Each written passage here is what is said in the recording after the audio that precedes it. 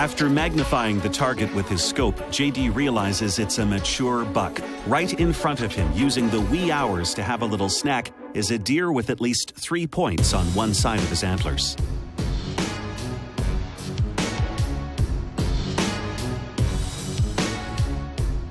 The hunter's finger now caresses the trigger.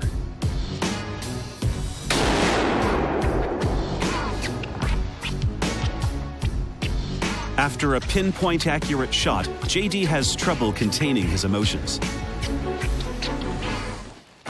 After waiting an endless 30 minutes in the blind as a precaution, the new deer hunter tracks his trophy.